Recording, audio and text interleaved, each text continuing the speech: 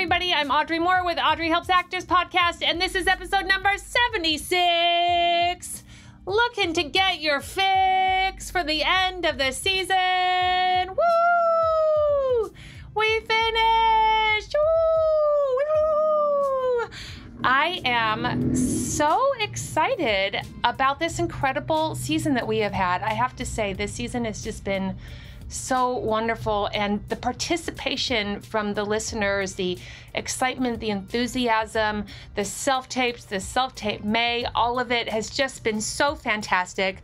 I want to start off, I know that last week I made a promise to everybody, and I intend to keep it, that if you did your third year in a row, your third year of self-tape May, I was going to shout you out. So here it is. There were a couple people who didn't get added, so we're going to do it again. Haley O'Connor, Amber Stonebreaker, David Rosenblatt, Amber Wagner, Heather Harper, Leah Magdalene, Natalie Younger, Allie Kincaid, Catherine Taylor Arnold, Manon Pages, Aaron McShane, Kisha Angela Pert, Lynn Downey Braswell, Allison Grischow, Hannah Marie Connolly, Wildcard Williamson, that's Bridget Williamson, Jacqueline Chantel, Chris Brumley, Ian White, and Kathleen Sweet. Oh my God, I am so excited. So that is 20 people, everyone. That's 20 people who have finished their third year in a row doing self-tape May. You guys are rock stars.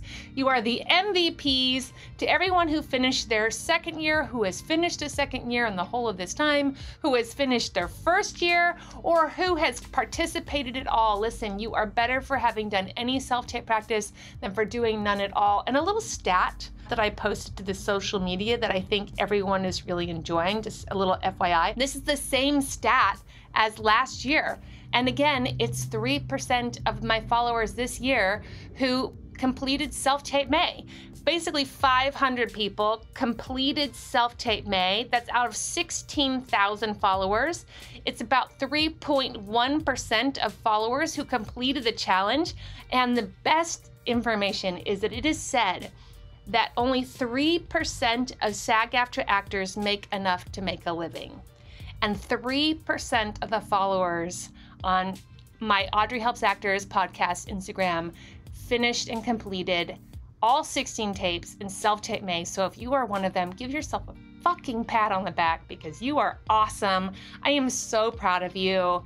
If you didn't get them all done, I know that you just did what you could, and it's okay. And don't beat yourself up. I want to cheerlead you, and I want you to know plenty of people last year only got a handful done and completed this year. You know, you just got to get it going. You know, try to get yourself to do 4 or 5 tapes of practice with a group every month. You know, just do what you can do. You will make progress, gain momentum. Sometimes you have to start momentum slow. Not everyone works best in extremes. A lot of people work their best in just slowly gaining momentum until they're at 16 tapes. Listen, set a goal to start working up to 16 tapes by this time next year. Maybe do 2, and the next month do 3, and next month do 4, until this time next year you are ready to do 16 self-tapes. I can't wait for it. Congratulations to everyone who participated, and to everyone who completed it, and everyone who did their second year, and everyone who did their third. You are rock stars.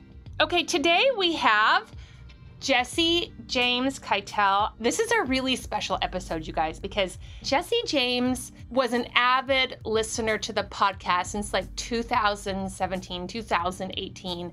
Had listened to the podcast, was broke in New York City, graduated with her conservatory degree, and is so passionate and was just starting to get momentum and booked a huge series regular role on The Big Sky and booked another really incredible role. We can't even tell you what it is.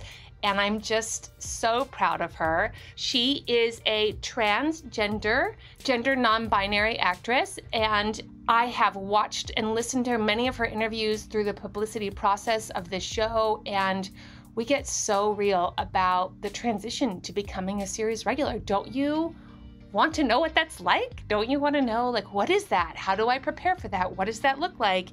And guarding your space, guarding your time, guarding your energy, being of service, but not in a way that, destroys your mental health or soul, and working during this pandemic, all of the things, we really get into it, and it is a beautiful, masterful conversation. I'm so honored that she decided to join me, and I'm just so happy for her and all of her continued growing success.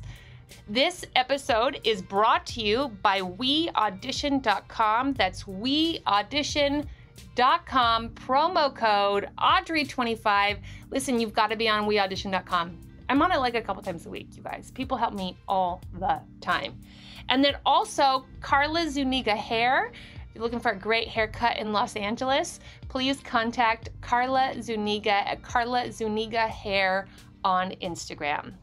All right, I hope you've got a self-tape. Audrey helps actors because they don't know anything. Hi, everybody. I'm Audrey Moore with Audrey Helps Actors, and today we have...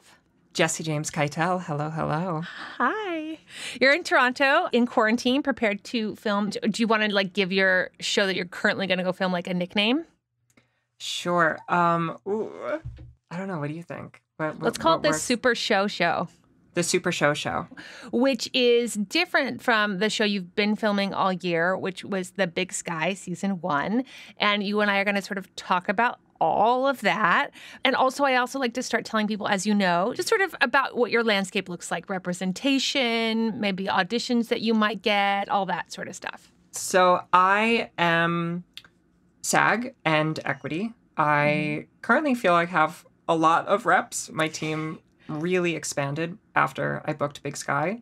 Mm-hmm. So I have a theatrical agent, a manager, a voiceover agent, a modeling agent, a lawyer, a commercial agent, a publicist who I adore. I adore all of them. I really love my team. And I feel really protected, and everyone has a different job. Mm-hmm. And it just feels so cohesive. It really does. That's awesome. Yeah. Well, that's a symptom of you. I mean, I always feel like once you get a team, you have to realize you're the leader of the team. And so you're the point that pulls it all forward. And the more clarity you have, the better that your team can sort of get on board. I find when an actor has lack of clarity, then everyone else sort of takes over in control. And so I think that's a really good symptom of the clarity that you are leading your career forward with.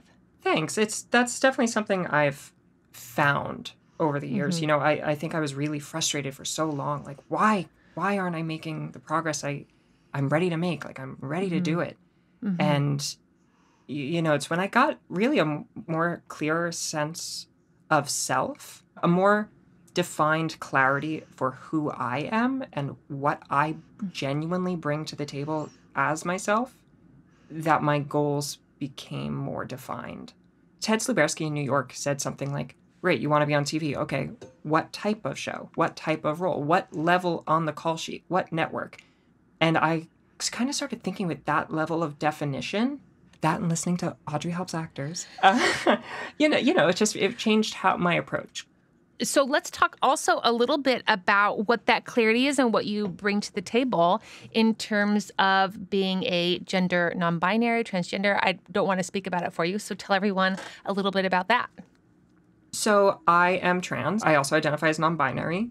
Mm-hmm. And I think a lot of my clarity I found in the industry came from this radical sense of self, this radical queerness I discovered within myself. I've always been queer since I was 2 seconds old. I've always had that. But, I didn't know where exactly I could fit in the industry. I always had this very cloudy, I should say, idea of what it meant to be an actor and what I needed to do and how I needed to look and present in order to be successful. Mm-hmm. I had to strip away my queerness in order to find success. Yeah. I just love all of that too, because I think a big thing that actors deal with when they start to get clear, not even just clear on sense of self, but clear on the kind of career. I think a big thing that happens to actors is you can feel like you're going to lose things. So if you're getting 40 auditions a year, which would be amazing for anyone out of college. But like, let's say you got 40 auditions a year and you felt like if I really honed in on like my authenticity and my sense of self, and we'll talk a little bit about, it's not like you're only playing you. It's like through you can transform into other people. So I don't want people listening to think that it's just like you have a sense of self, so now you play yourself everywhere. No way. No, thank you. I'm not interested in that, actually. And Right. I think I'm pretty great, but that sounds pretty boring. But yeah, I think that tends to be a thing too, is people are like, well, I didn't decide to be an actor to just be myself. Why it takes courage and why it is a risk is because in getting specific with what you bring to the table, and I think it's a much more interesting way of saying it than like, you're casting. Like, here's my casting. I Here's my hate casting. that so you know? much because I think that your casting limits you. When someone says you're Right. casting, I find that so limiting. And I think that's Yeah. ultimately what really limited me from existing for a long time. Back in middle school, high school, when I was told, by someone who I love very much that I wouldn't get into college unless I became a more neutral version of myself. And those words stung in me for years. One thing I do want to talk about with that too is I think when you have something like being transgender, like being gender non-binary, that the clarity with which you have to bring and own your authenticity, it really asks a lot of you because you're coming up against a lot of confront all the time. So I really am excited by the courage and the ownership that then allows you the strength to pull forward your team, to be the point person of how you are represented and representing yourself in media. Well, and here's the funny part. And any trans or non-binary actors listening is going to know exactly what I'm talking about. There will be an audition, and casting producers, whomever, they have no idea what the hell they want. And you'll have trans men get called in for the same role as trans women. You'll have black women, white women, blah, blah, blah, blah, et cetera, et cetera, et cetera. Every different type of trans person getting called in for the same role.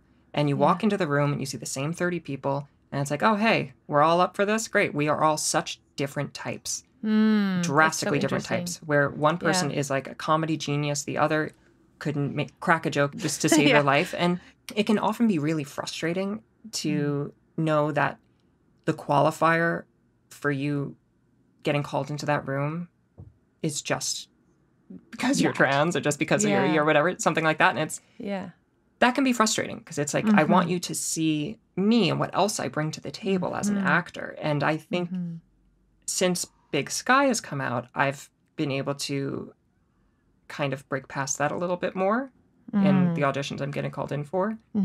I love that perspective too, because it's realizing like, they're working so much with stereotypes, and that sort of is the base that they're coming off of. And what is so beautiful about what we do as actors is we take a stereotype and we go, no. And we fill it through empathy and humanity and compassion and humor and life. And it's got to be yours. It's your life that you are breathing into it. Even if you adopt that little magic of like, transformation of feeling like, boy, I have transformed into something. It's still coming through you and your palette and your experiences, which is why you can do a role like 4 years ago and then look at those sides from 4 years ago and think, God, I would do that totally different because you've grown and you've grown, not just in skill, but in life. And now, exactly. like I can't wait in 40 years to look back and see how I view material differently. Yeah. So for Big Sky, I play Jerry Kennedy. It's a show on ABC. She is an aspiring musician. She's trans. She lives in Montana. The breakdown for the role was low-key problematic, and it was not in a way that I identify. It was like looking for a gay man in drag who is as womanly passable as possible. This is what's so crazy and great about, I think, being leading edge, is when you're leading edge like you are, you're going to fulfill it in your life experience and with humanity in a way that somebody writing a breakdown won't. And one of the best things I heard about breakdowns was breakdowns actually aren't for the actor. it's for the agent to understand who to submit. And I rewrite my breakdowns because if I read the breakdown, I'm like, then I have this idea of what it is. And so I will literally write it like myself. I'm like, searching for woman, Caucasian, 30s to 40s, tall, bossy, but cute chipmunk cheeks. She can say harsh things, but everyone lets it slide by. Big heart, but a little overbearing. And then I'm like, this role's perfect for me. Changes that to every single breakdown. And then it helps me bring myself to the role. I think I just got, genuinely, it scared me. That character description scared me because I went in unsure if I would be protected. Because I did have this gut feeling I was going to book it. And it felt all of a sudden like I was going to get everything I ever wanted. And it was going to be scary. And I would have to fight for myself. And I wasn't sure if anyone would fight for me. I think being a queer person in Hollywood, you, even on the most progressive of sets, will often face hardships. And, I'd be lying if I said my heart wasn't broken a few times on jobs I love. Yes, that's right. With characters that you love. Characters that you love, yeah. Do you feel that through you taking on this role that you have helped or added to a little bit of a better understanding of what that identification is? I like to think I've had a small hand in that. But, I've had a lot of conversations with a lot of powerful people about who this character is, how she probably identifies. I mean, this is ABC we're talking. Yes, it's a slightly grittier show than perhaps some others, but to play a trans truck stop sex worker who's an aspiring musician who gets kidnapped and then yada, yada, not going to spoil the season if you haven't seen it, but that alone is a risk. It felt like this role existing as a series regular was a risk. And if I wasn't going to advocate for myself and for the character, no one would. And the output in the universe, like the product being put out there, if it was wrong, I put so much pressure on myself.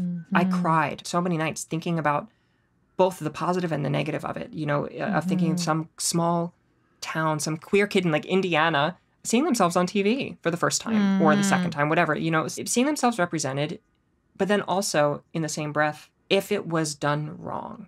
And the people who would latch onto that and associate me with that shortcoming. Representation is powerful, but it is scary as hell. I had a really real conversation with my publicist about it. And he said, you have to remember the audience you're serving. It's a network drama, which serves a lot of households who probably aren't watching HBO, who probably aren't watching all of these shows that may be on streaming or whatever. And your reach with a role changes depending on the project, ABC versus any of them. It's just a different audience. And not one is not better than the other. It's just, I feel a sense of duty to use this opportunity to the best of my power and do the best that I can so that I am not the last queer person on TV, that hopefully this becomes a staple.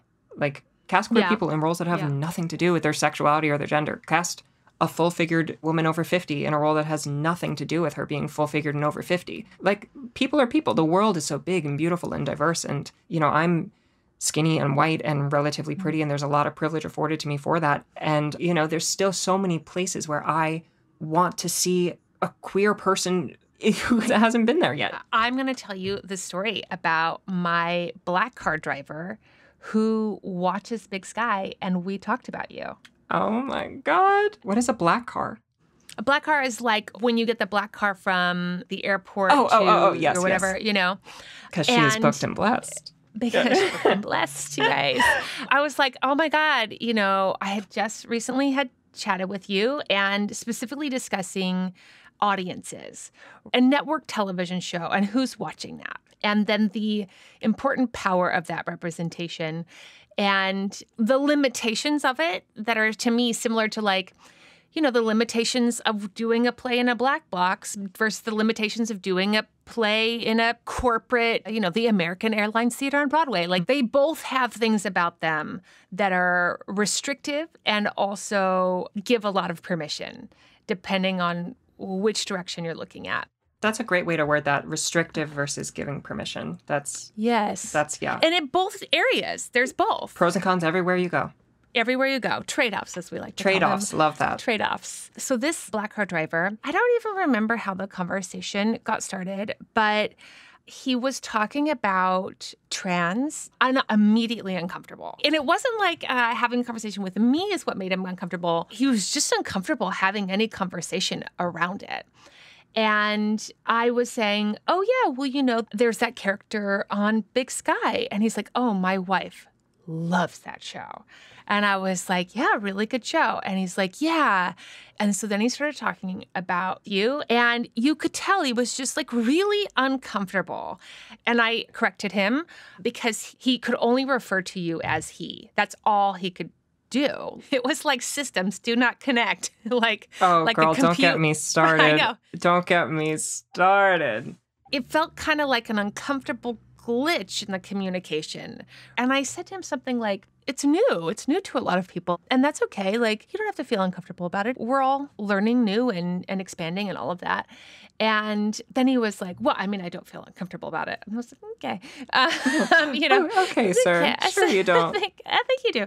And also, like, it's okay. It's okay. And you know what? I'll say I have a strong suspicion that the same men who are all up in my DMs are the same men who are very uncomfortable in talking about my character. And it's for no reason other than there's a stigma around queer people. And, I'm playing someone who is, I don't want to say sexualized because I'm just like wearing pants. Sexy. But like, thanks. But, it's like you're wearing skin tight pants and like all this stuff on TV. And people will DM me and just be like, you are so hot. You're so sexy. I'm not gay.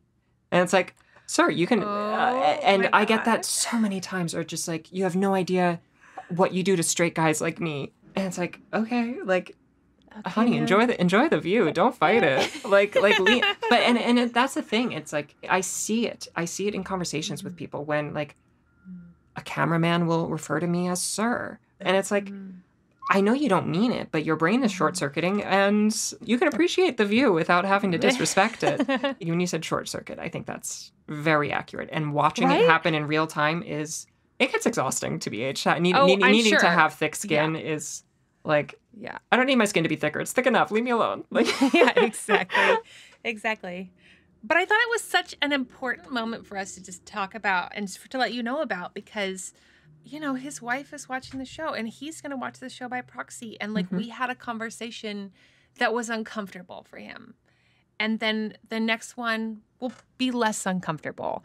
And this moment of short-circuiting the brain in an expansion of what is so important. And I truly believe that if that show were on some niche, cool platform for people who wanted to seek it out and it was, sort of what I call Hollywood hip, I don't think that he and his wife would watch that show. And I don't think those conversations would happen. I think you're right. And I think that's something I've had to remind myself a few times. And it's not just for the little queer kid in Indiana who looks up at the TV and sees me. It's also that person's parents and their grandparents. I recently said in an interview, I started therapy before the show came out.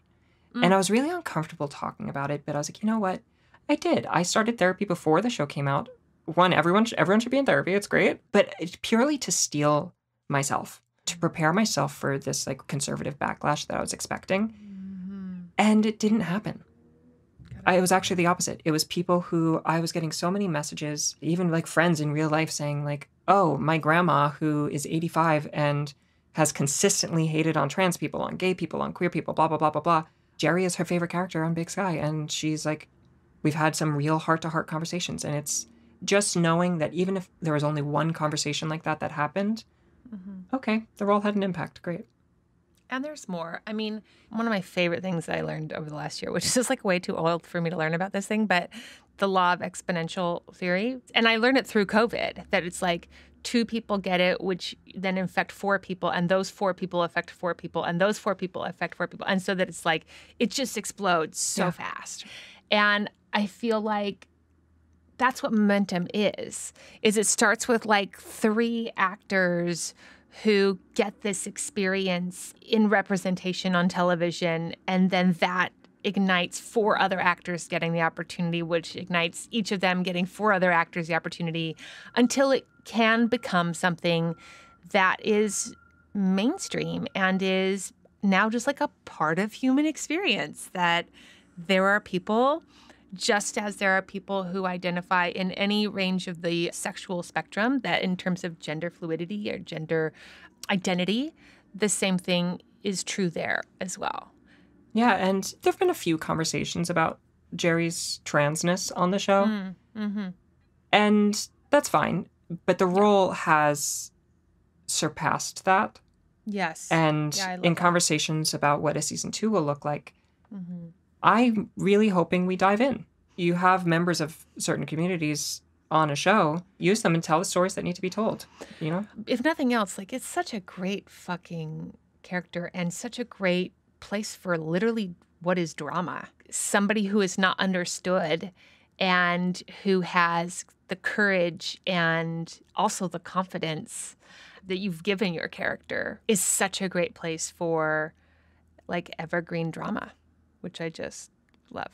Well, we shall see. But wait, Jesse, you delicious vixen, you. Wait, I have to interrupt you. Help me. I need some help. And now it's time for listener questions. I'm so scared. Today's listener question is brought to you by Carla Zuniga Hair. That's Carla Zuniga Hair. Everybody goes to Carla. Carla is flexible. Carla is fabulous. Carla is a curl master. If you are looking for a dramatic change, or if you are looking for somebody that you just feel like has confidence, that you just feel like is going to give you a good haircut, the best thing for me about Carla is actually that Carla goes slowly, especially when you're making a dramatic change. You know, you've had those haircuts where you're like, I think I'm going to get bangs, and then suddenly you're like, not those bangs. If you do something dramatic or drastic, Carla is like, goes slow and gets you to a place and is like, how about this length? How about these bangs? How about this shape? How is this looking for you? So that you're constantly sort of just molding and shaping and shifting. Carla works outside in a beautiful backyard with a beautiful shade and beautiful surroundings, and it is COVID safe and COVID compliant. And if you are listening to this, thank God, after we have closed up this whole shit show of a pandemic, please go on Carla's Instagram. She responds to direct messages. Carla Zuniga Hair on Instagram for all of your fabulous hair cutting needs. If you have a listener question, please call in 667-ACTOR-70. That's 667-ACTOR-70 for all your listener question needs. All right, so today I'm actually going to read a listener question that I got because I think you guys are all really going to vibe with this right now. You know, it's May, June, like it's always a slow time in the industry for many people. It's why I do self-tape May in May. And this person is just feeling the struggles. So I thought we could have a discussion. So this person says, right now I'm going through an I want to give up moment. This evening I did one of those pay-to-play type classes where you perform a scene to an agent or CD in hopes that you might spark interest. In the workshop, we had a short Q&A where the agent stated many times that if you don't have legitimate TV or film work under your belt, nobody is going to look at your submission for representation. Casting doesn't look at you for roles, and I asked the big question, how are we supposed to get legit work if no one will represent us or take us seriously without legit work? It's that classic catch-22. And he said, I don't know, it's a tough industry. At this point, I feel so stuck. I moved to New York when I was 19. I got a tour right away. And then my career kind of took a little bit of a hit, even though I thought, wow, this is it. This is going. And then I booked this other show and I thought, well, this is it. And then it was not. My biggest struggle, though, is I feel like nobody wants to help us little guys. And then they said in parentheses, you're the only person I found who does. I try. I do. I really try. And then this person says, and I get it. Nobody has the time to be holding our hands through the other side, but there's just so much contradictory information, and we're told, as well as a ton of gatekeeping. My questions almost always are answered with, I don't know, it's a tough industry. I feel like it's an uphill battle, and I'll never reach the top of it. I guess my main question for you is, how do people do this? How do people do this? I know that may seem like a silly question, but I really don't know. How do people get someone to take a chance on them without spending thousands of dollars on pay-to-plays where 9 of 10 classes they leave feeling exactly how I feel? How do people break into an industry where nobody looks twice if you aren't already somewhat successful and working? It all feels impossible. So I just want to first give you so much love and empathy. And if you are an actor listening and you are in this place, I just want to say, yes, I understand. And I want to hug you and say, yeah, this is hard. This is challenging. And when you say, how do people do this? My real honest answer is actually that most people don't. The math is not in our favor. Most people that I was in acting class with in my 20s, they're not doing this anymore. And people decide to make life choices as their lives continue to grow and expand. And the discovery of what the career is versus what you thought it was going to be is continually shocking. I just want you to know it's continually shocking and surprising. And you're kind of signing up for a journey of a lot of shock and awe. And there's a lot of incredible, gorgeous, beautiful moments. And, it's sort of with all of the bright lightness that comes with it comes the real dark devastation too. It's the pendulum swings. And the reason I have this podcast, the reason I'm so passionate about continuing to do the podcast even, is because I want people to know what they're signing up for. I just got so mad that everyone in an attempt to sell, just sort of not giving the full scope of what the lifestyle, the lifelong lifestyle of being an actor is. And it didn't dawn on me for a long time, and I still get shocked by it. I have to tell you, I'm still shocked by it. And then not only to know what the lifestyle is, but then to not get jaded and bitter and frustrated, but to keep your heart open and full and passionate and continue to love the work. This profession is extremely expensive. And for every casting director that you hear who tells you they love props, you're going to hear a casting director who tells you they hate them. And that is confusing. And for every acting teacher that tells you don't do workshops, you'll have tons of actors who are working who said, definitely, I got all my first credits off of workshops. So it is frustrating. And what I want to say to you is a pursuit as an artist in late stage capitalism is tough. It's always been tough, but it's tough. And my friend Katie, shout out to Katie, she said it so well. She said, you have to balance this hunger and drive and passion with some patience. And it's okay to have moments of frustration. And it's definitely okay and encouraged to always be reevaluating for yourself. Is this the life that you want to sign up for? Because the frustration that you feel and the devastation that you've made progress in these gaps and spurts, and then you thought it was going to lead to something and then it didn't. I am very sad, truly, to tell you that is the rest of your career. And you just learn to deal with it. And again, you'll have moments of yes, and I killed it, and I booked it, and I made all this money, and everyone wants to talk to me at a party, and I feel so accomplished, and I got this amazing day on set today, and I did this incredible audition, and I collaborated with this incredible director, and the showrunner and I, we were vibing this whole show. You will have those moments too.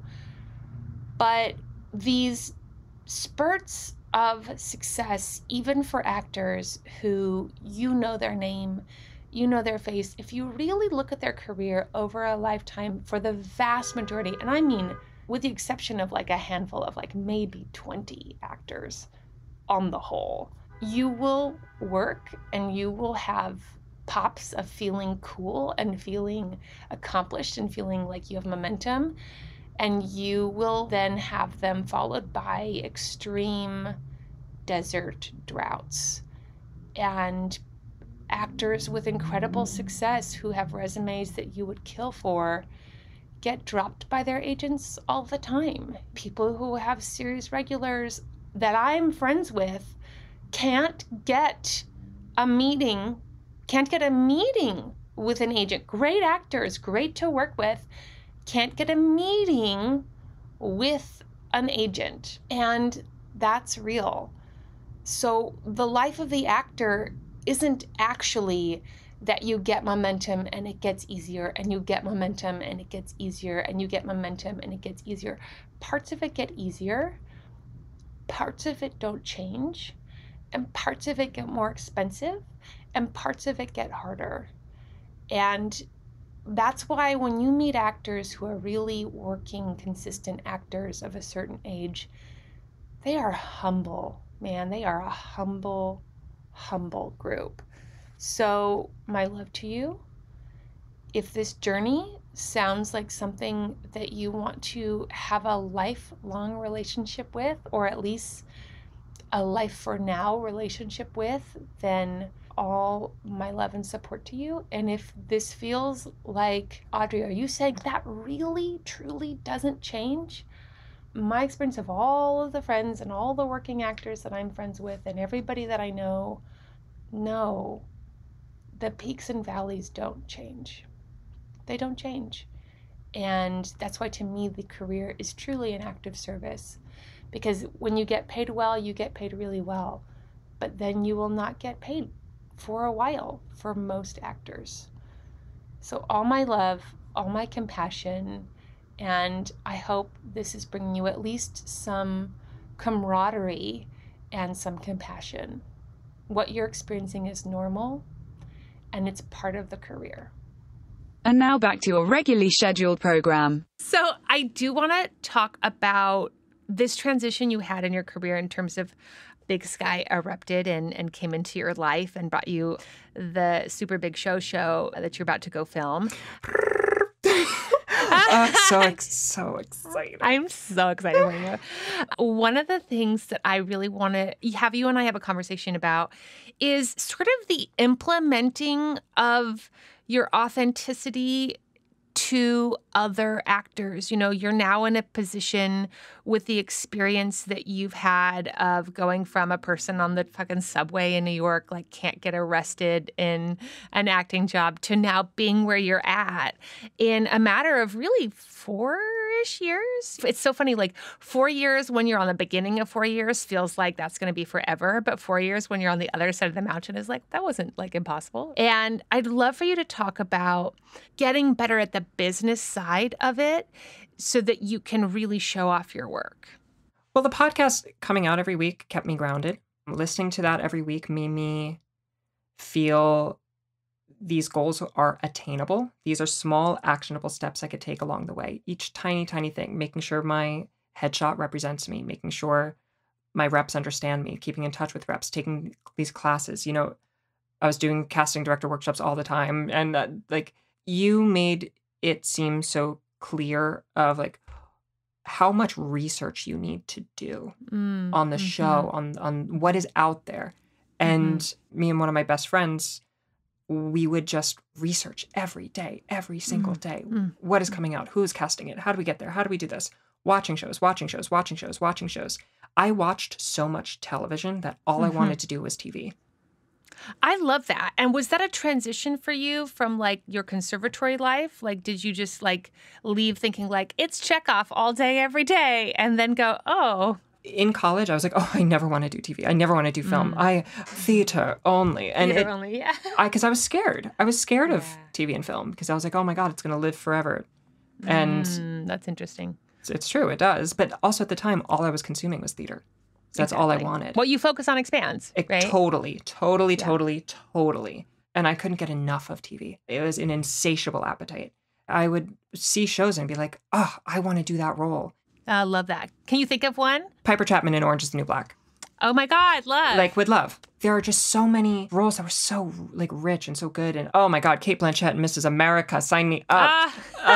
Yeah. There's so much richness on television. And I was like, every time I watched the show, it made me more excited. And when I got an audition that was good, I'd be like, yes, I want to do this. And really, the podcast got me excited about auditioning. I fell in love with auditioning. I think I've always been great at faking it, like fake it till you make it. Having the consistency of the podcast just made me feel, okay, not only is this possible, not only are you seeing your friends achieving certain successes, but here are all these other people who, like, this person had this path, this person had that path, and here is how they found their successes every little step of the way. And just getting excited about auditioning made my auditions really good. I think I'm good at auditioning because I enjoy it. I'm sure that you are. Yeah, Yes, I love really that. enjoy it. And love self-tapes, oh, sign me up. I love doing self-tapes over Zoom. Another one of my best friends, we like Zoom self-tapes for each other, like a Zoom reader.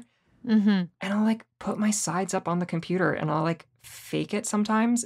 In some of my best auditions, I booked Super Show. I was familiar with it. I had prepped it, but I booked it like that. You know, it's like, Yeah. I love auditioning. Yeah, I love that. Can you tell anyone who's listening who's feeling brokenhearted about auditioning or who's feeling frustrated or who feels like, fuck auditions? I mean, because I felt that way. And it's part of why I'm so passionate about on the podcast is I felt like this is bullshit. None of this has anything to do with what we're going to go on set and do. I was just like mad about it for a long time because I felt like if you gave me the role, I would be brilliant in it. That was my like arrogant point of view about it. And so the fact that you're going to give me like one take or that you're going to send one take in a self-tape, like that to me, just I felt like so fucking mad about it. And the transition to really enjoying the audition process, we're going to be auditioning for the rest of our lives. Yeah, your job is to audition.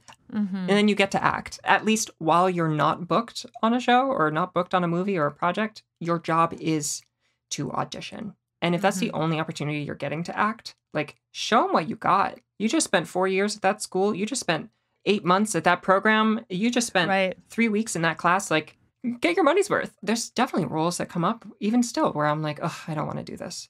I'm not inspired to do this. I'm depressed. I'm sad. I'm hungry. I don't have time. What do you My do lighting in those looks moments? bad. Power through.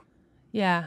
Do you have people that you can call or that you rely on to like give you their life force to sort of help you inject yourself? Yeah, you know, I've been away filming for the past 9 or 10 months, so I've only had friends really available over Zoom. But other actors who are just like, yeah, this sucks. Or like, okay, yeah, this writing's bad. Like, all right, let's just power through. Let's get a good tape. No, that's not good. Like, all right, your eye line looks better over here. You're so talented. This is great. Like, and really like coaching you through it.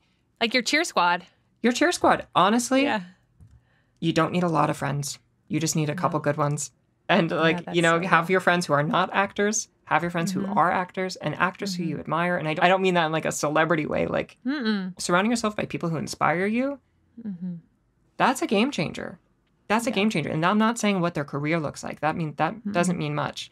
But people who inspire you to be the best version of yourself. I think about that way about my fiance. I think about that way about my small group of best friends. Like all people who inspire me to be the best me I can. And, you know, a lot of days that's hard. Yeah, I'm so glad we're talking about it because the next thing I want to talk about with you is self-tapes, managing energy. God, I love to talk about like phase 4. Like I love like a phase 4 conversation when you're like, got your show. Like every actor I meet is like, and then my series. And I'm like, okay, well, there's a lot to that deserves knowledge and prep in just like kind of what you did of like, you know what, I'm going to go be this character. I better get in therapy because I don't know what kind of backlash I'm getting. Like that is such great pre-paving of a problem and like setting yourself up for success before, so you're not just like slapped in the face. Because a series regular is the most energy. It's so encompassing. It is so much harder than I ever thought it would be. Yeah, tell me about that. I think first and foremost, it makes me think of all the roles I cried over that I didn't get or I got close to for years when I was like, I am ready. Give me that role. Give me that chance. I was not. I was barely ready for this one. And tell me what that means. Tell me what you weren't ready for that now you feel like you understand that. Like I can think back, there was a series regular like 4 years ago that I knew I was going to get and I did not. And I probably would have quit acting if I had gotten it. Because I would be lying if I said this experience didn't make me contemplate that before. You know, it's Sure. the pressure to succeed. It's mostly self-driven. This idea that every tiny little thing is so big, important, and precious. And the weight of that and the weight of all of a sudden being exposed to millions of people and the fear of it, and especially adding a layer of like being trans and transphobia and femphobia and, you know, doing press. Press is exhausting. It's exhausting. Nobody told me that. I have to say, they were like, it's expensive. They didn't tell me what that meant. So the whole episode, just so everyone knows. Press is expensive. I adore my publicists. I don't regret it for a moment. But you're spending thousands of dollars a month. And you're not even doing carpets. Like, And imagine if you were adding carpets to that because you've been doing it during a pandemic. I wish I was doing carpets. I want to walk the carpets You will be, so babe. You bad will be. again. You got it. It's coming. It's coming. I hope so. But, you know, it's just of not knowing how one tiny little phrase can become a headline. I mean, me saying I went to therapy became a headline, and then that headline was copied like 15 times in other articles. Or how I misspoke in one of my first interviews. Basically, I was trying to tell the story of how I went to the producers and we had a conversation about my character on Big Sky and like who she was. And that turned into I have input on the writing, which I don't have input, like no power over that. There were so many articles that were tagging me like, blah, blah, blah, blah, blah, blah, blah. Jesse did a great job. Here's some shortcomings, even though Jesse had some input on the role. I'm like, okay, fuck you all, first of all. Second, like all the leads of the show had to do these huge press junkets, especially at the beginning. And someone flubbed on Good Morning America live and they spoiled the ending of the pilot. I felt so heartbroken for that person because I was like, you know, the pressure, that's what I was never ready for. And I just want to contextualize that for everybody. So, like, the pressure that you as an actor feel having gone and done your first co-star, and that sense of like, oh my God, do I have the line right? Oh my God, do I have the line right? Oh my God, do I have the line right? Oh my God, do I have the line right? And then the feeling of uncomfortableness, despite feeling like you should be feeling remarkably prepared for your one line on blah, blah, blah show. But the pressure that you feel just to say your one line today, just multiply that to 10 months. And I think that there's this idea that like once you have this show and then once you're there for 10 months, that like there's just this like comfortability. And there is, my experience, I'm not obsessing about the one line, but I am obsessing about how this scene went today or how I see maybe a way I looked and I'm like, oh, that's definitely how I wanted to look in that scene. Like, that's the worst. I'd be lying if I said otherwise, but I definitely left my first season as a series regular with different insecurities than I went in with. oh, Not necessarily interesting. more, not necessarily less. I think I became a stronger actor after filming 16 episodes. How could you not? You definitely do. I became more confident, and not just like, yeah, I'm confident. I became more confident to, perfect example, episode 1. There were certain things about the character where I was like, that doesn't feel right. And I like bit my tongue, or like if I didn't like a certain piece of the costume, whatever. 16 episodes in, and I'm not advising anyone to like tell directors no, but I had not only the confidence, but the knowledge of who this character was to be like, no, that's not right. This is correct. And again, not in like a shitty way, No, just in a a collaborative way. yeah. And I think so often as young actors, as queer people, as women, as et cetera, we're kind of always taught to just minimize. Well, yes, and. Yes, we're taught to allow other people to be in control. And something I learned from this experience was it is okay to take up space. You should take up space, and you're not taking up as much space as you think you are. Especially as a lead, your job is to lead. So when you're a series regular, that's how I view it, is like I'm always looking at the number 1 through 5 on the call sheet and just sort of seeing like, how are you leading? Like, what's the tone you're setting for this set? Because when you're a lead, you're part of the group that is there all day, every day, literally running the set with everyone. And everyone sort of takes off of your energy and your point.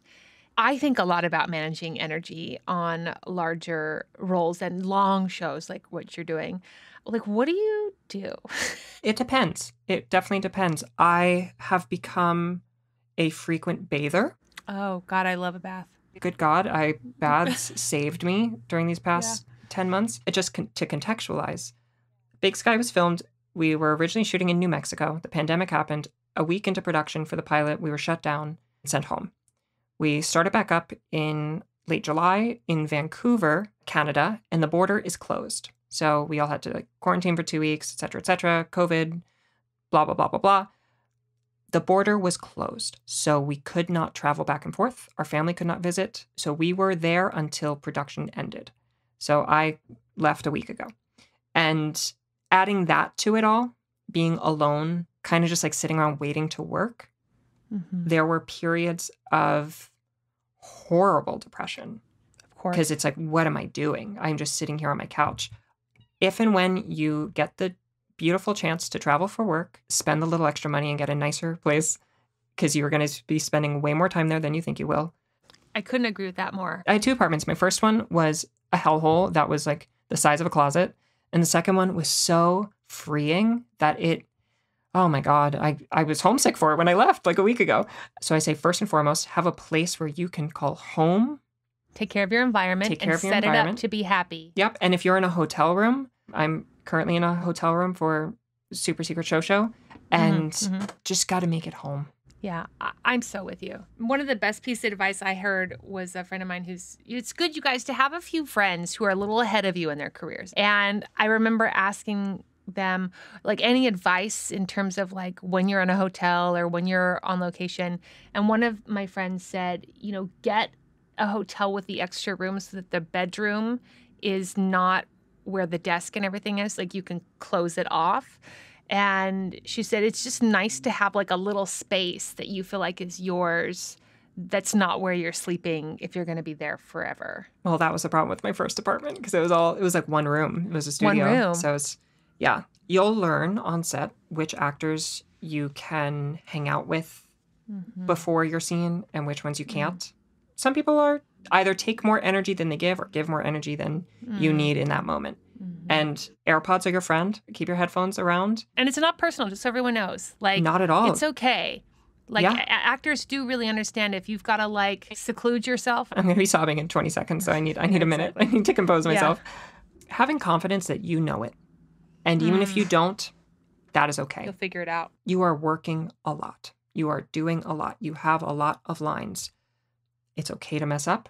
They can remind you what the line is if you forget. And I think removing that pressure to just have fun, play. Even if the scene is you sobbing in a shipping container after you're being kidnapped and tased 10 times, play. There's freedom in the relationships between characters. And I think when I stopped taking myself so seriously, I had more fun. And when I had more fun, the work was better. Do you have an intention for yourself on sets? Do you have an intention of as a presence on set? I know for me, my intention is always to breathe life into the set. So, if I'm a guest star actor, I know that the leads are often really tired and doing just like you're saying, doing a lot all the time. And so I'm always trying to come in and bring a lot of life force and bring a lot of energy so that I'm giving that gift to everyone that week or 2 or 4, however I'm on the show for. And then if I'm a lead, I really am always looking to be really ingratiating and make people feel comfortable when I'm not doing a scene that requires me to, need to really protect my space, but otherwise to be really ingratiating and make people feel comfortable and welcomed. I don't know that I do. The more time went on, the more I needed consistent time for myself. I needed to protect myself at every turn, because that distance away from home and that just the time really was I was so vulnerable. There were weeks at a time that I couldn't make it through the day without sobbing. On set, off set, didn't matter. And that has nothing to do about the quality of the work environment, but just we were so tired doing that work in a fucking pandemic. Which I can't wait in 50 years to look back and be yes, we made a TV show during the pandemic. For real. So cool. Yeah. But protect yourself. It's a weird balance. Acting is such a weird job because You want to show up on set and be a good source of energy. You want people to say, I loved working with Jesse. She was so good. She was great to have around. Newer lines, showed up, did the thing. It wasn't a diva, yada, yada, yada. But then also to say you advocate for yourself. You advocate for the character. You listen. You take direction. You have good ideas. It's tough. I think Kylie Bunbury, who's the lead of the show, she is the most outrageously gracious and kind and such a beaming light of positivity. When the day comes that I'm a number one on a show, I hope I bring that energy to a set. I feel like my career is just starting, which is funny because I feel like I've been at this for a century. Anyone listening, you are not as far away as it feels. You never know, truly. And I think about it so often how I almost denied this audition for Big Sky, how I did not want to do it. And it's crazy. It's crazy what one audition can do, what one audition and 10 months of work can do. And the years of preparation and training and stealing yourself and reps and headshots and blah, blah, blah, blah, how all that got you there. That's what I mean. But you have worked deliberately to like problem solve. And I just think that that's what I really want people to understand is it's like you have a problem called nobody is hiring you. Like you have to solve that problem because everything is solvable. Are you going to do what's required? I used to think that like the people that won the awards because they were like the best actors. And I feel like what they're really winning the awards for is problem solving for like a survival to a thriving in this industry. When you know what that is, like that's what deserves like a fucking statue for everyone. I think about it too, like, and this only came about recently when in conversations with my reps being like, I picture your career looking like this and that and this and things I never ever dreamed being possible. And it's like, what do you picture your career as? Do you want to walk a carpet? Okay, great. You go to this event, walk that carpet. All right, now what? Like there's whoop-de-doo. Like you look great in that dress. Exactly. Like I put a dress on. Happy for you. It cost you $1,000 to attend. Yeah, I was gonna say for $1,200, that too can be you. Yeah, like unpack it. Like strip it down. What's the nitty gritty of what you really want your career to look like? And I'm also a writer. I started writing in college. I started writing with plays. I started doing this, and et cetera, et cetera, et cetera. And then the opportunity and the gift that was Big Sky afforded me the chance to actually get repped as a writer. And with that, I'm like, okay, so my dreams of being an executive producer is not only possible, I'm going to make it happen. And having a team of people behind you to say like, not only do I believe in you, but I also want that for you. And here are the avenues you can take to get there. Where I think I spent so many years just being like, I want to be an actor. I want to be an actor. I want to be an actor. I want to book that role. I want to book that role. Like, oh my God, so much pressure, so much pressure, so much pressure. I did not have the luxury of thinking 10 years, 20 years down the line because I was so worried about that one line on the blacklist. That one line was so precious that I put all of my worth as a person, all of my worth as an artist on that line. And if I did not book it, it was a direct attack against my value. Absolutely. Girl, that's not the case. That is not the case. It's not the case. That's not the case. That's why I'm always like, yeah, well, you need therapy. It's like Yeah, you need your therapy. co-star audition doesn't deserve that much pressure. It doesn't. And neither does your series regular audition. Neither does your series regular audition. Yeah. You'll do better work and you'll honor the work better by understanding like you have value inherent to you regardless of the bookings you do or do not have this week, regardless of the auditions you do or do not have this week. And the more that you can understand that, the better the experience of the whole career will be. Yeah, truly. It also goes to say, too, I think in a capitalistic society, we're so often told quantity over quality. No, ma'am. Quality, quality, quality. If you get one audition, do your best. Make it good. Kill it. Kill it. And you don't have to book it. Because you know what? That casting director is going to call you in again because you booked it, because you were prepared. And even if they don't, you worked on it and you will be better for the next one. Everyone pays in acting class to act. And I'm like, this audition isn't even having you pay. They're just telling you act for free today. And then suddenly everyone's like, and it's like, well, just pretend you're in acting class paying somebody $300 a week for you to do acting today and then go do it, you know? This is going to be the closing episode for Self-Tape May. And I know you haven't participated in a self-tape made, but I wanted to get your thoughts or feelings about self-tapes for people, things that you've noticed work for you, help you book, what advice you have for other actors in terms of self-tapes. You booked the Super Big Show off of a tape. So I booked Super Big Show off of a tape. And I actually think I did my best self-tapes while working in Vancouver. I had not the greatest setup, not the best lighting, but it was good enough. I used my environment. I did not have the actor blank wall behind me. I had a bookshelf behind me. I was sitting at a table for most of them, but just being in the material, being a person. And I look back, I recently cleaned out my computer and saw some self-tapes from 2014. And there's just this pursuit of perfection of I must get every single punctuation mark, where it's you're not a human, you're not a person. Even if you're not playing a human, there's so much richness in between the lines that is your job to add. Truly, there's so much to add. And self-tapes are your opportunity to do it 1,000 times. Get someone who doesn't care, get someone who doesn't have anything to do for a couple hours, and just go for it. And this is what I say to everyone, is you have to find your own technique. I have friends who are crazy about punctuation and word perfectness, and then they only give themselves, 3 takes. For some people, those restrictions get them in. I'm going to look at the punctuation and every ... and every dash and every capital letter, and I'm going to do all of that. And that serves as such a sheet music that gets them in. And then the idea of I'm going to do 3 takes means that those 3 takes, they hit it, they show up, they're prepared, they nail it.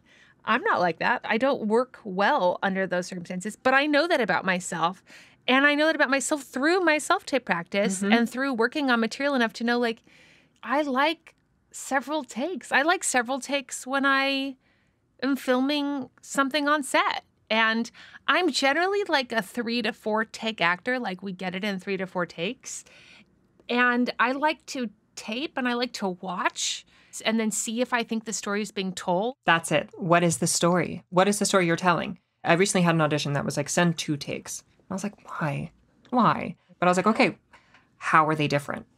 Yes. How are they different? Yeah. You emphasize the instead of was. It says that ain't different. Start at a different place. That is in your power. I don't know if we'll ever be in the room again, but in the room or in a self-tape, lean into it. It's yours. You want to use a book? Yeah. Use a book. Who cares? Who cares? What? Are they not going to give you the role because you're holding a prop? Fuck off. Yes, they will. If it's your role, it's your role. I'm assuming I can swear. No, I'm with you. My husband says, and I thought this is so good, he was nobody ever booked a role because they had the lines right. And he's they will book the role, and one of the reasons might be that it's a particular writer and they want all the lines perfectly as written. But if they just have the lines perfect and that's what they've got, they're not booking that role. And for everyone listening, I love this stuff about the book and all that stuff. If anything seems scary to you, if a prop seems then don't wait till you have an audition to add a prop. Use props in your self-tape practice to see, does this work for you? If 2 takes doesn't work for you, then do some self-tapes and purposely give yourself 2 takes and make sure that you do them differently and then hold on them and then watch them in 6 weeks and be were those different? I love that. And I'll add to that. I think one silly trick that I love doing in auditions, in self-tapes at least, turn your chair around. Do the audition with the chair backwards and see how much freer your whole body is. And you realize just how constricted you were to a fucking chair. Or even sit in a fucking chair. I mean, that's a big one, too, is I think so many of us start our self-tape experience being good little actors, doing a monologue for I can't move my arms. I can't move my head. La, la, la, I'm la, la. standing here and everyone said, don't move. And so the camera can see you and the eye line is here. And then it's everyone's in this box that they've boxed themselves in. And it's maybe sit down and sit back. And and especially if you come from theater, the trauma of being told you're too big. Oh my God, keep me up at night. I know. It does. Still does. It does. And and there's power in moments. Take a moment. It's your audition. Yeah. Take as much damn time as you want. And as long, I think I also went through a period of time of being like, oh, I need to respond right now because that other person's line ended. I can respond internally before the words come out. When they say take the air out, it's because the scene is dragging. You can fill that air though. Fill it. And it's hard to do with an audition you got 10 hours earlier and it's 8 pages long. I know.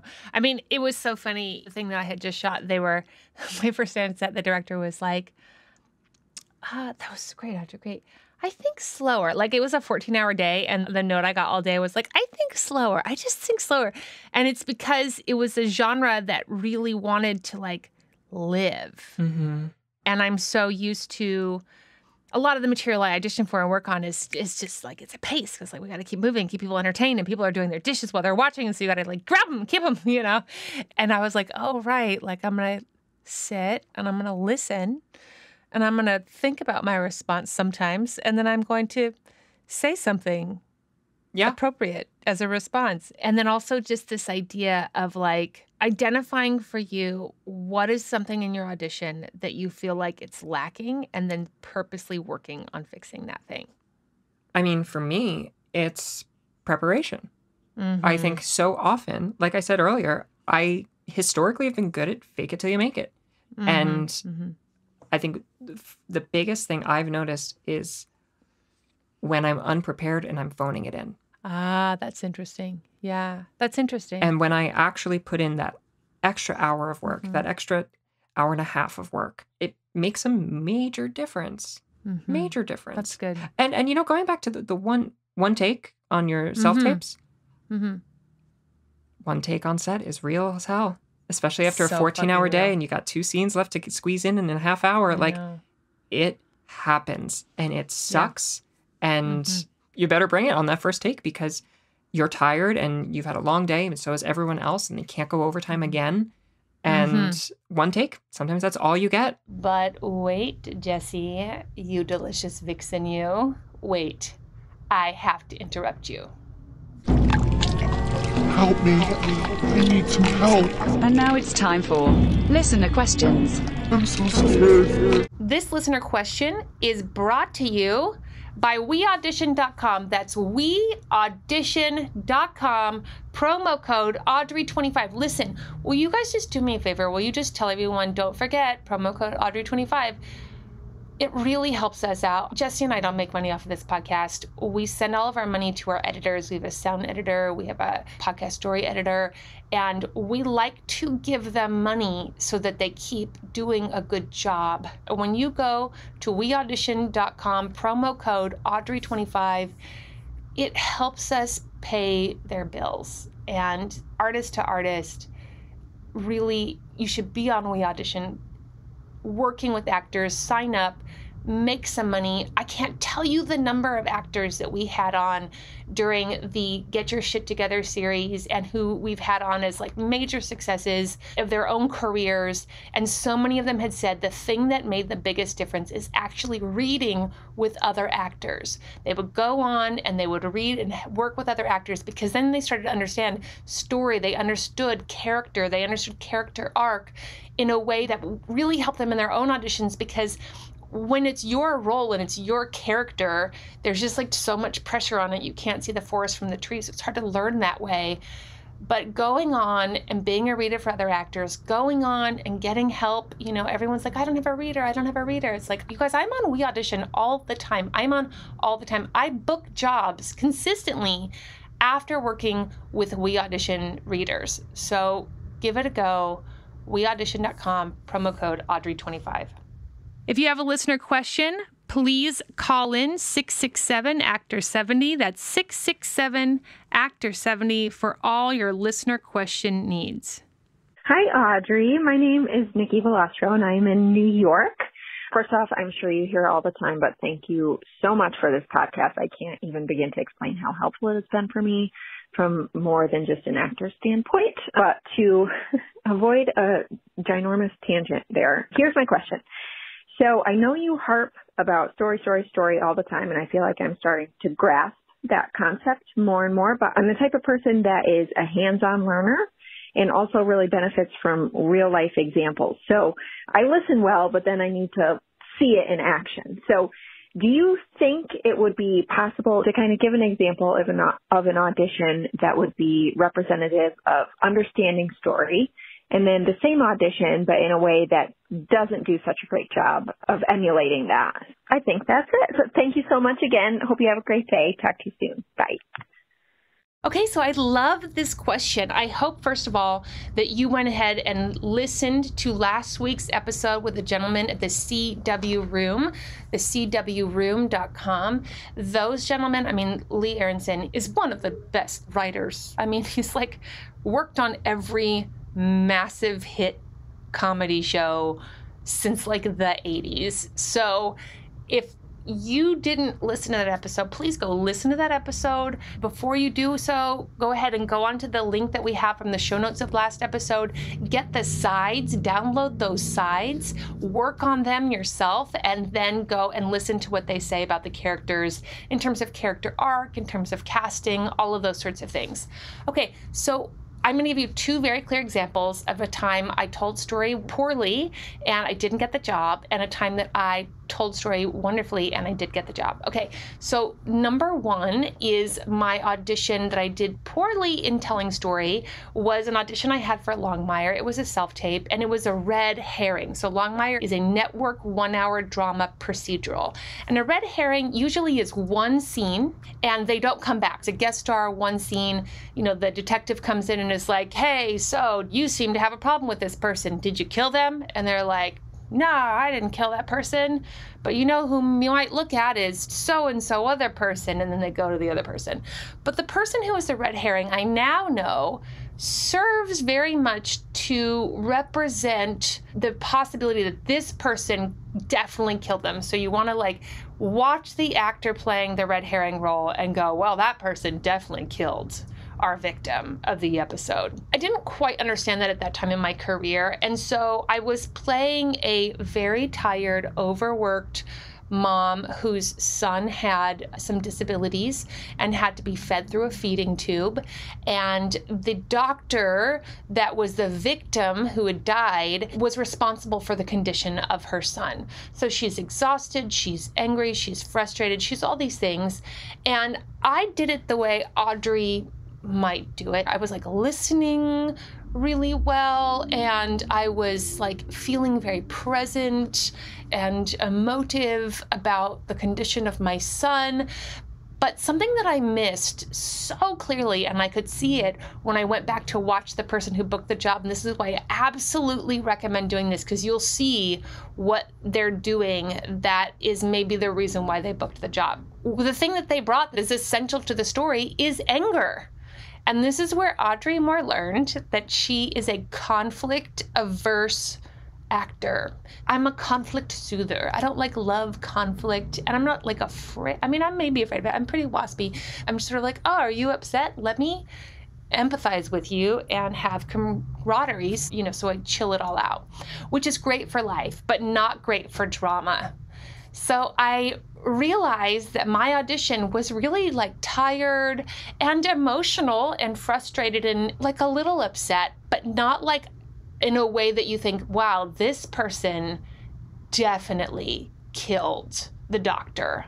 And more importantly than that, like a line that I had in the script was, oh, my husband, we don't even see each other anymore. And so they should be like brought on thinking like, well, if she didn't kill this person, definitely her husband did, which should be represented by just how like angry, disgusted. And I think the character even says like, I didn't kill him, but I'm not sad that he's dead. You know, really in a way that sells the genre of the story as in like, I've hated this man so long for destroying my life, my husband's life, and my child's existence that I wish I had killed him. So, you know, I didn't do that in a way that fulfilled the genre, and the person that did it booked it. And it was an incredible lesson for me. And I now try to work with coaches that are conflict prone. So I work a lot with actors that they're all about conflict. They're conflict with everything. And it's a good balance because I sort of need somebody who's going to pull out the anger, the hatred, the conflict out of me for a lot of those roles. An example of a time when I told the story very well was on Silicon Valley. I booked the job of the makeup artist to Gavin Belson, he's a character in the show, if you haven't seen the show, who's like the head of Google, essentially. So he's like the creator of Google. And he's got a notoriously shit temper, and he's notoriously horrible to everybody. And the joke was that he's going around being a total asshole to literally everyone that works for him, and I'm doing his makeup, and then I sort of chide him and bark at him for not being still, and then he acts like a little puppy dog to the makeup artist. And I realized like I needed to be the opposite of what I had done in the Longmire. I needed to be intimidating. I needed to be a jerk. So I made a lot of choices so that I came across that way. I did a lot of that in my outfit. I decided instead of being like a chilled out looking makeup artist that I looked like a MAC makeup artist. And I went and got my makeup done at the MAC counter, and I wore like clothes that looked sort of cool and a little bit intimidating. And then one of the jokes, I needed a prop because you had to sort of use a makeup brush or something to sort of accentuate the joke. And again, I was told, like, never use props, don't bring props into the room. I brought in a prop, and the cast director, the first thing she said was like, oh, a prop, great, I love props. And I was like, okay, thank God. And then I used it. I accentuated the joke with a prop. It wasn't a big distraction. You know, I know that I can use props. You got to check out. If you're a disaster with props, don't use props, or work out how to get good with them. But I'm very comfortable with them, and it helps sell the joke, and I booked the job. And I had done all of that to tell the story that despite how mean this Gavin Belson character was, that he was going to be intimidated by the makeup artist. So my job in telling the story was to intimidate this most intimidating person. And so I had to decide how I, Audrey, was going to come across and intimidate the most intimidating person. And it was a risk because definitely when I walked into the room, all the other actresses were dressed like how every makeup artist I know on set is usually dressed, which is like pretty casual, pretty chill, not actually a lot of makeup on, looking very natural. But again, I knew that wasn't the story. Bringing in a prop to accentuate the joke, huge risk. But I told the story. I could use a prop. I knew how to do it. It solved the joke. I booked the job. So those are my two stories about story, and one time where I didn't pay attention or didn't know, was just literally unaware of the importance of it. And if I were to get that Longmire audition again, I would now know it is my job to be so angry that you think that myself or my husband may have killed that doctor. That's my job, to tell that story. How I do that is my craft, but I have to tell the story. And the person, no matter how good of an actor they are, that doesn't solve that for casting and the director is not going to book that job. All right, I hope that helps. And now back to your regularly scheduled program. Okay, so I always end with my questions, as you know. So social media, do you want to plug yourself on anything? Sure. Instagram, I'm Jesse James Keitel, Keitel. Twitter, I pretty much only post about Big Sky, but it's Jesse J. Keitel. Great. Okay, what is the best part of the business for you? The limitless potential for growth. I love that too. Growth of the self, growth of your career, growth of money, truly limitless possibilities. I was a 7-episode minimum on Big Sky, ended up doing 16, going into season 2.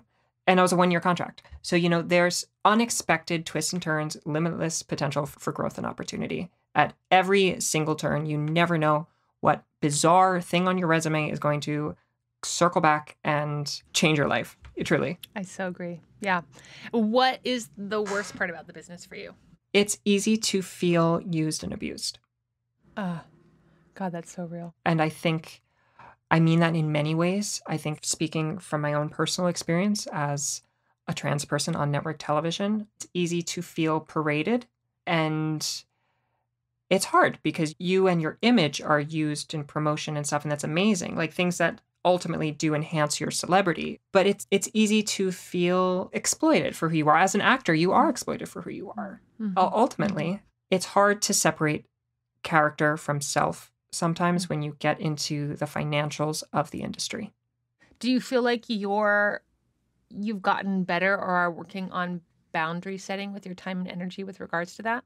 Abso-fucking-lutely. Get off Instagram. Don't doom scroll. Don't doom scroll. Limit your Twitter notifications. I think that's the strongest boundary you could set, truly. Especially like if your show is coming out, if you're playing a role that might get some people upset. It's easy to fall into this trap of, I want it. Like I see my friends get like millions of followers doing all this stuff. It's like, oh, I want that. But it's like, take time for yourself that isn't public. Also, this might be a small tangent. Get a hobby that you refuse to monetize. Because, good God, I can't wait to get home. I'm going to get a pottery wheel and I'm going to start making vases, and I am not selling a single one. I'm going to give them away as gifts. Yes, gift. Like I started writing and monetized it. I started doing drag, monetized it. Started doing this, monetized it. Fuck that. Do something for yourself that has nothing to do with your career. I love that. I love that you're going to get a pottery wheel. That makes me I really can't wait. happy. I've never done pottery before. I can't wait. You're going to crush pottery. Okay. What do you wish somebody had taught you or managed to get you to understand when you were just a wee babe entering this business for the first time? It's not so serious. Oh, God. It's not the end of the world when you fuck up, because you will. We all do. You flubbing that line in that audition will not ruin your career. You having a bad day on set and not doing the performance you wanted is not going to ruin your career. You making a choice that is wrong and misinformed will not ruin your career. Like, you will be fine. And that it's truly, as cliche as it sounds, it is a marathon. It is not a sprint. And even, sure, you're hustling, you're pounding the pavement. You get there, you book a job, you book another job, you book another job. Great. Take care of yourself. You got 40 more years. And I think about that, and I see these actors I'm working with, John Carroll Lynch on the show, and his career is monumental. I've actually been like binging his work in this quarantine. And I look at it and I'm like, the stamina that must require to have that career. When you scroll on someone's IMDb and they have like 400 things listed, I almost can't fathom it. Doing a season of television, it's crushing. I wrapped, went home and sobbed. I ordered sushi, hopped in the tub and ate sushi in the bath, and like was just so emotionally and literally like me sobbing over like my like tuna nigiri. I thought about that. Like, I couldn't imagine doing this job for so long because it is so hard. And after taking a couple of weeks off, I'm like, okay, great. Yeah, let's do it again. Come on. Yeah.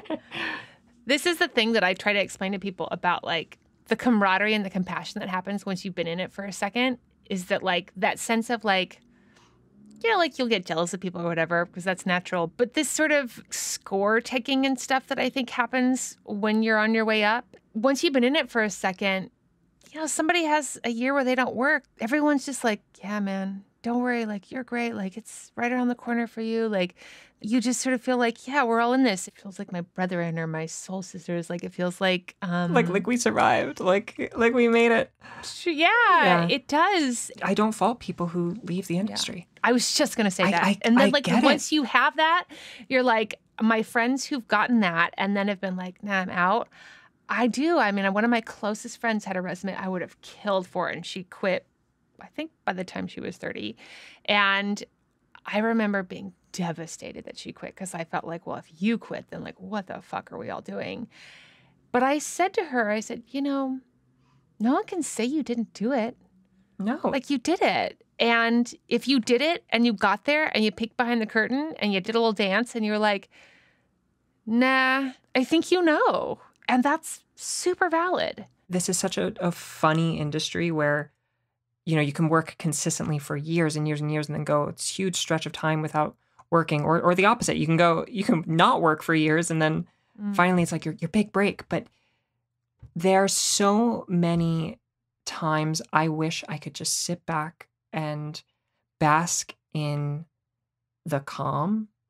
Like right now, I'm in quarantine for 2 weeks right now. I'm really enjoying it. Just being able to reset, taking time. It's okay to relax. It's okay to take a day off. It's okay to take a week off, take a month off, take care of yourself. Because after being away for almost a year of my life working, I am so excited to just go home and hug my dog, which I've hugged my dog for a collective 2 days over the last year. So it's hard. And I think at one point in my life, especially when I was younger, I viewed the successes of my friends as an attack on myself. Yes. And it wasn't until I shifted that mindset where it's like, oh my God, so-and-so did that. I can do that. So-and-so did that. I'm going to do that. And then not only could I did. And I would. And so are my other friends. And now it's like, oh, she's a series regular. He's a series regular. She's doing this. She got a BAFTA nomination. She got that. Yeah. He got that. And it's like, how incredible. How incredible. Keep at it. It's okay. And you know what? If you get burnt out and you leave the industry, which we all know plenty of people who have, I think at one point in time, I also judged peers and friends who did do that. Because I was like, you couldn't make it. But couldn't hack it. Yeah, you couldn't make it, Sonny, could you? But it's like, good. Go live a life you love. And if this isn't it, get the fuck out of here, because this life is too short to be unhappy. And there are going to be many days of being an actor that you will be unhappy, and many, many beautiful, bright days that you won't be. But it's both. My wildest dreams came true. I was a series regular on a hit show to a T what I was setting out for. And there are days where I just simply did not believe I could make it to the next. And have that support system. Keep yourself in check. Remember, it is not the end of the world if you have a bad day. People are going to like your work, or they're going to say they don't. People are either going to love you or not. Whatever this experience of this day is, you're learning. It's a career in learning. It's a career in growth. We all That's are. what it is. Yeah. Even if you have this big, expansive, incredible 3-generation long career, you're still learning. Yeah, I love that. I have so many things I'm going to end with, but before we end, I want to have the final thing, which is mildly interesting. I'll start because I have a really exciting one for everyone. You guys, I have discovered the ranch seasoning packet and the power of the ranch seasoning packet.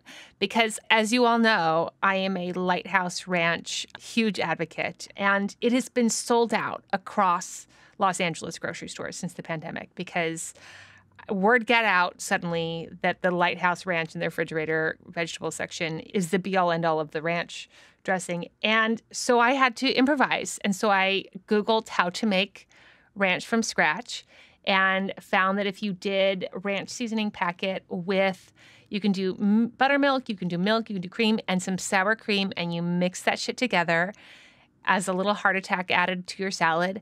And I have to say, I feel like a part of me is expanded to a place of satisfaction that I didn't know my little middle American heart could really grow to. And it's so great because I can take the ranch seasoning packets with me wherever I go. Listen, the ranch seasoning packet's not classy, but I do feel so trashy when I'm like, do you have ranch at the restaurant? Because often in New York and LA and the metropolitan areas, they're too cool for ranch at the restaurant. And I'm like, hi, I need that ranch. I'm going to need some ranch. I don't know what this food is going to be without it. But now I can just keep a ranch seasoning packet in my purse, I don't know, a trashy bitch, I guess, and then just spread it on whatever I need it to be spreaded on. And it's so satisfying. And we even talked about, my husband and I talked about what we could do is get the Lighthouse Ranch and add ranch seasoning packet to the Lighthouse Ranch and just see what possibilities unfold. Okay, what do you got? So I recently moved out of New York City for the first time in my life. I am living in the suburbs in the Hudson Valley, the newest resident, and I am so into fixer-upper Instagram pages. I adore them so much. My family comes from a construction and real estate background, so I've always just dreamed of redoing a house or redoing projects. And here is where my life has changed. And I don't know if this is an effect of the pandemic and I'm just another basic bitch, but I never wear color. I've never gravitated towards color. I've always been black, white, maybe the occasional red. Yeah. I want to paint my entire home top to bottom colors right now. I love this. You're speaking my super language. But it's funny. Historically, I don't like colors. So I'm very excited to paint my living room a dark blue on the walls, the molding, and the ceiling. You listening might think I'm crazy, and it's going to look really good. I believe in you. I'm into full room monochromatic experiences right now. Well, listen, what I so love about this conversation, and what I'm really so grateful to you about this conversation with, is truly your candor, your transparency, because, I'm all about transparency on this podcast, just of what the working actor life is like. Because especially with my friends who are series regulars, it feels like this dirty little secret hidden club thing where, my friends who are working on like shows like, 22, 24 episodes, and they come home and I talk to them and I'm like, how are you? Like, are you okay? Do you need I treat them like, do you need a blanket? You want some soup? It's real, I've got though. a stuffed animal.